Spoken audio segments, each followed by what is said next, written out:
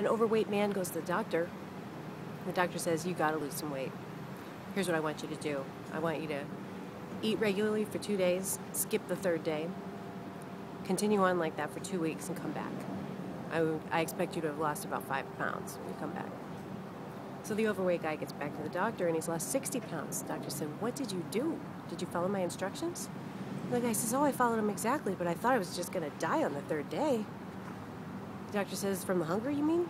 And the guy says, no, from the skipping.